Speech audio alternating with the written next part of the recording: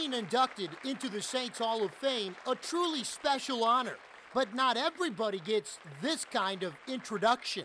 The most significant person in New Orleans Saints history, Tom Benson. You know, when I bought the team, well, that's way back in '85, a long time ago, and that I said, the only way I'm going to get interested in this, like we do with everything else, is that we have to bring a championship to New Orleans.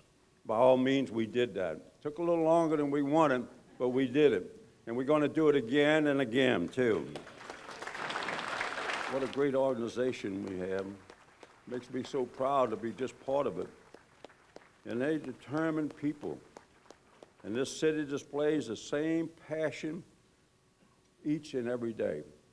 You know, I want you to know that the New Orleans Saints has the same passion that everybody in this city has, and that is, we winners. Thank you very much.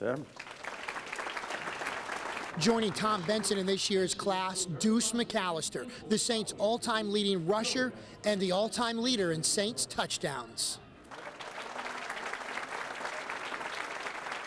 It's a tremendous honor just to think about some of the names when you see some of the great names up on the boards and you look at the rich history of this organization, and just to be knowing that you're going to be a part of it for the rest of your time as long as it's around, you know, it truly takes you back.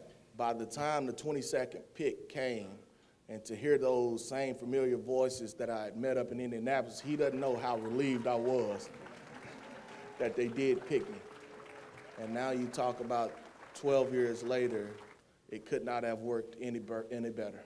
Longtime Saints radio play-by-play broadcaster Jim Henderson may not have a Super Bowl ring, but he does have the Hall of Fame's Joe Giamele Fleur-de-Lis Award, which honors those who have given time, love, and devotion to the black and gold. I truly am honored by this. I never worked a day in doing this job. I see so many of my friends here through the Saints. So many of you are my friends as members of the Who Dat Nation. And this has just been a wonderful, wonderful experience. And I truly never expected to be honored. I should be honoring you for the opportunity. It was never a job. It was always a privilege. With the newest class of the Saints Hall of Fame, I'm Eric Ritchie for CST Tonight.